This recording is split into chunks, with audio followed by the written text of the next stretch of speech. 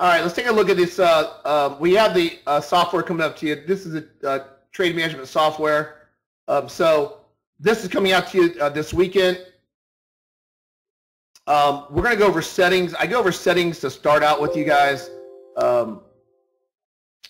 These are automated entries with an automated trail. Here's one that's working right now. This is a trade that's actually currently working. But these are automated entries with the automated stop and automated trail. So you can put your targets in. You can put your stop can be your ATR trail right here. So it won't stop out until we close below this trailing ATR. I'm going to show you how you can use this if the market is weak or strong to fire in the trades.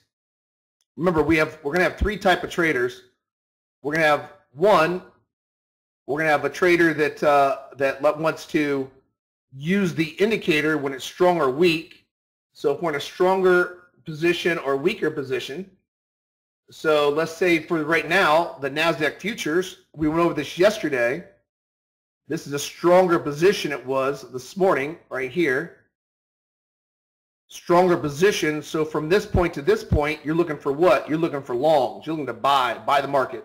Right now, stronger position. You're looking to buy the retracements, right? So you can use this in conjunction with the automated software that can get you in on entries, trails, stops, etc. Okay, it's a trade management software program.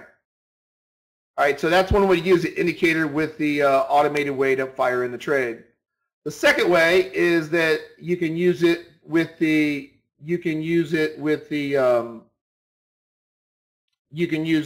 if you find settings you really like when total automation. Right now I got a runner of just one contract right now running. So you can use this, which is one, I mean, you can use it just for automation completely. The key thing about what the trade automation helps with are runners like this. This is this week. Where you get one, this was what, 43.88 all the way to what, 44.17. A lot of traders won't hold this all the way up like that, and that's where if you find settings that you like that work with entries, trails, and exits, you can turn it on. If you see the market in a stronger or weaker position, which I'll show you how to do that in the PDF. I got, gosh, I'm almost on 200 now pages on the PDF of examples.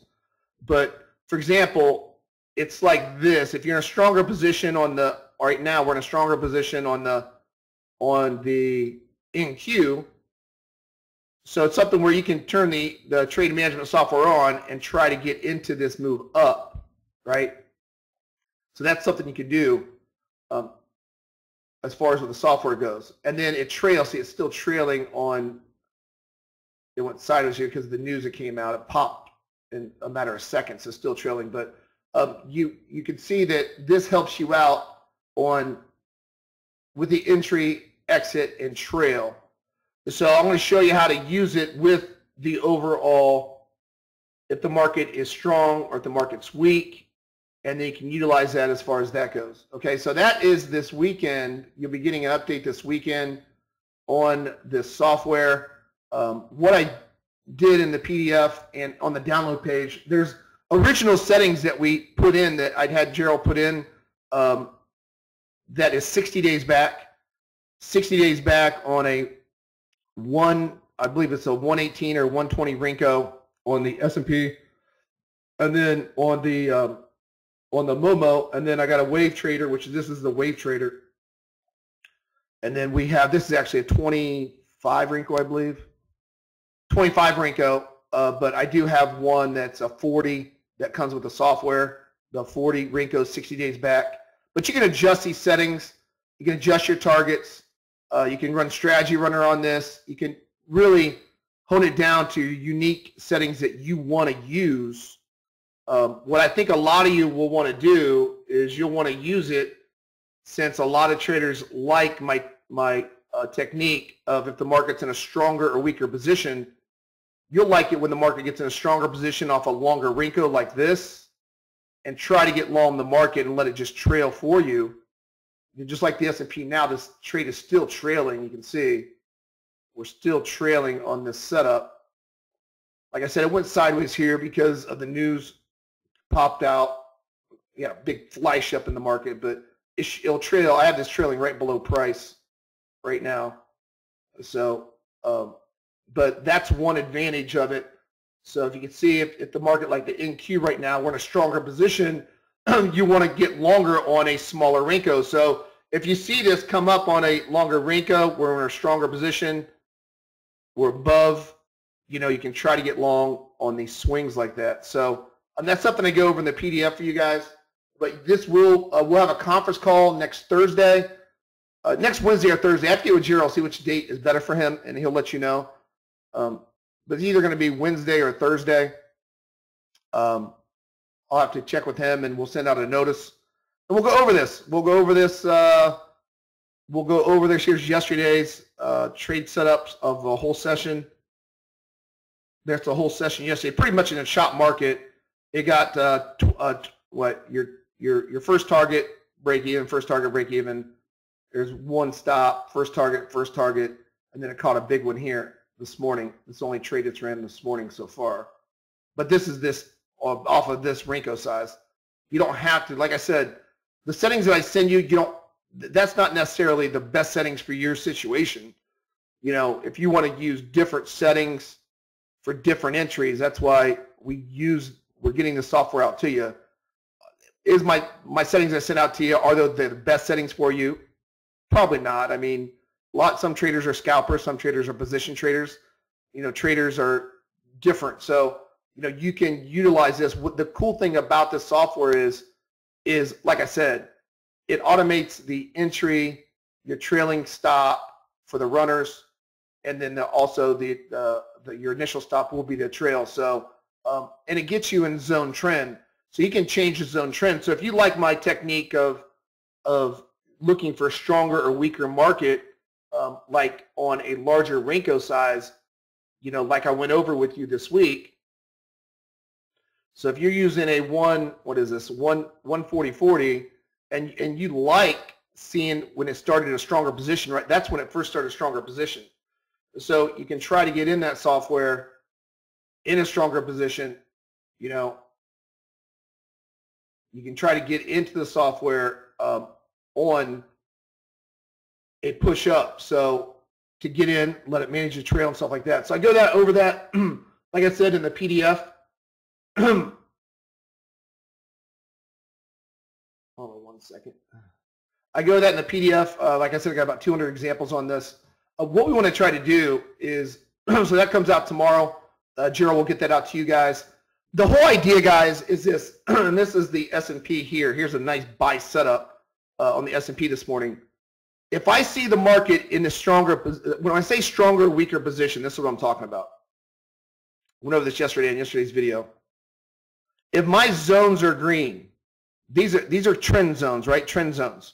They're very, very effective because it keeps you on the right side of the market, one. So since midnight, we've had no short setups. It's been buy-side setups.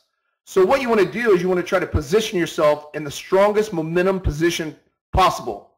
So when my two signal lines sandwich on top of each other at 100 here, this is the strongest position in the ES. All right? So what you want to try to do is you want to try to do two setups. You want to try to get an FZR pullback slingshot where it comes down to the zone.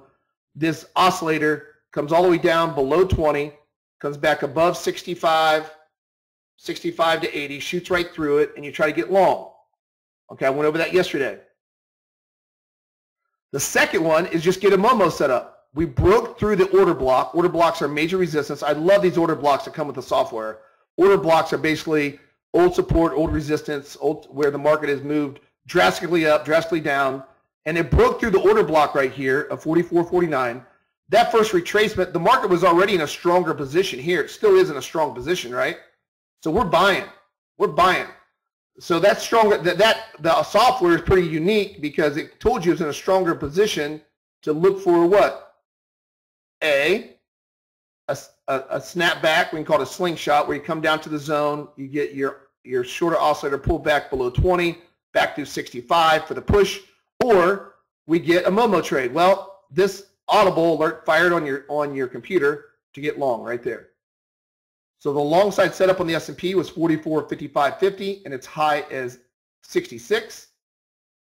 So right there is a 10-point move on the S&P, just off of a stronger position trade that I go over, and I go over this in the PDF. So the same way with the NASDAQ futures right now, I'm in a stronger position, right? I'm in a stronger position right here. So stronger position, so you look for Momo trades and snapback trades. So you can do that. You can do that with the software, all right? By looking at, is the market in a stronger, weaker position? Now you can use a longer Renko size. This is a 20 Renko, and this is a 13. So you can use a 13 along with this 20. If this 20 is in a stronger position, then from 5:05 this morning, from 5:05, you're looking for what? You're looking to buy the market on a smaller Renko size. This is a nice setup. Here's a slingshot. So you can take slingshots off the smaller Renko sizes based upon your longer Renko size. So my longer Renko size says, hey guys, listen, the S&P at 5:04 this morning is saying you need to buy retracements. So since 5:05, right now it's 8:40 in the morning, it has told you to only buy retracements. That's it. No shorts. So what I'm trying to show you is, I'm trying to show you you can trade momentum windows of opportunity. So the momentum window is 5 o'clock and it's still pegged north. So how does that work for us on smaller Renkos, for smaller stops? Well, at 5:04, my larger Renko size said we're in a stronger position to only buy. So from this point on, here's our window of opportunity. So how can we get long? We can let the oscillator pull back below, for a slingshot, below 20 and shoot right through this 65 to 80 right here. And once it shoots through that 65.80, you know that we don't have a bearish move now, because a bearish move is you come up to 65, get rejected, right? What punches through 65.80, there's your slingshot buy that just happened on the S&P. And look at the momentum you get. Your first target was hit pretty quick. So you were at 55 3/4. It hit 60 3/4 pretty quick within a matter of minutes. So that was a nice little push, right? And then we get another slingshot buy. Why? Because the position is still strong. Look at my position. I'm strong. I'm in the strongest position. I don't have these two signal lines in the middle of the zone. I mean, middle of my signal, middle of my oscillator chart. It's pegged. It is pegged above 80. So it tells me that I want to look for slingshot trades or momentum trades. So there's one slingshot trade. And we're now 2 for 2 this morning. There's my second slingshot trade. It went below 20, slingshot above, there's your entry. Went below 20, slingshot above, there's your entry. Look at both setups. That's when it crossed. There's your entry. So this one was 56 as high as 66, 10 points potential. And this one, 61 to 66, 5-point potential. Just by positioning yourself in the strongest momentum market possible. These are called windows of opportunity. Now, if we get the market, so we're in a window of opportunity here on a slingshot. Below 20, right back 65. Below 20, back above 65.80. Some of you are liking to go from 20 right through 80 to make sure you're not getting a false move, which is fine. That's fine. You guys are emailing me now about this sub and say, hey, can I let it go back through 20 and back above 80? Yeah, you're going to give up a few ticks, but you know that you're not in a, what? Bearish move. You're in a bullish blow-off rally, right? Potential move. So that's good. But let's just take a look at the market right now. We are in a bullish move. We're not in a bearish move. This is where the software helps you out, because I'm in the stronger position. My zones are very, very effective in catching that.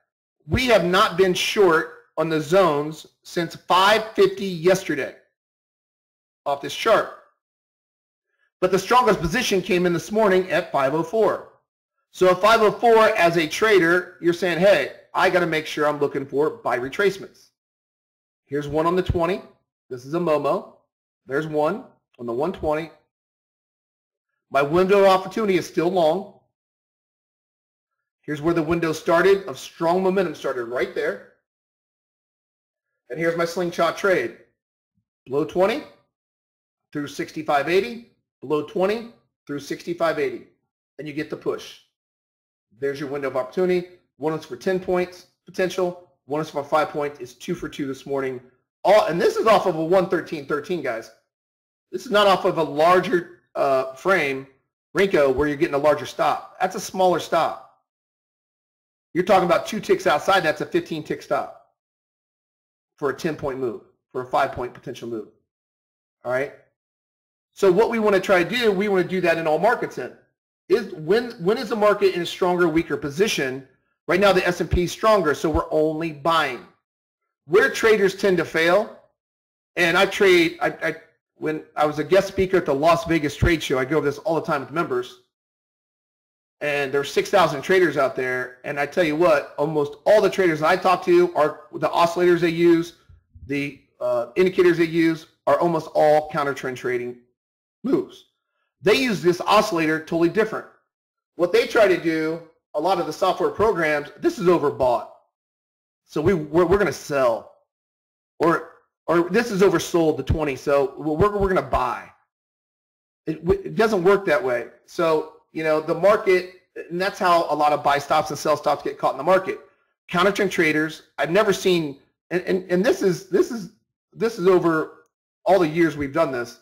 I've never seen one counter trend trader make money consistently. Not one, ever. Not of these trade shows I've been going to, and that was over 6,000 traders, not in the room, not traders emailing me. I've never seen one counter trend trader make any consistent money, ever. What I have seen traders do well in is we are buying high and selling higher. We're shorting low and buying lower. What does that mean? You're actually buying high here. You're not buying low here. You're buying high because the market's in a stronger position. Why? Because counter trend traders are trying to short this order block.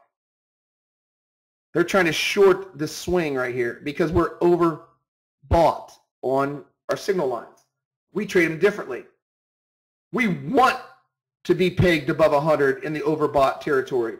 We want to be pegged below the oversold territory. Why? Because that's where momentum comes in. That's where the counter trend traders get taken to the woodshed. We want their order flow, right? We want them to use all their oscillators and their MAC and all this other stuff. We want them to use all these lagging indicators because when they do that, it creates order flow for us. We're trying to buy stronger position markets. We're trying to sell weaker position markets. And the S&P's done that this morning. All right, so, and you can do it off of any, like I said, any Renko size that you want to do. It will be in the PDF. Like I said, this trade management software, here's a NASDAQ running this morning right now. This trade management software can be used for that. And we go over that. We'll go over that in the conference calls, how you can use this trade management software if the market's in a weaker or stronger position for you. And then the thing about this software, this automated software, I like it if you are a trader that just cannot trail trades. This trail is a really nice trail system that you can hold it right to price if we're in a strong market up or strong market down. That's what I really like about it. Some of you will really like that, enjoy that, about that feature. So we'll go over that in next week's conference call. This update will come to you this weekend.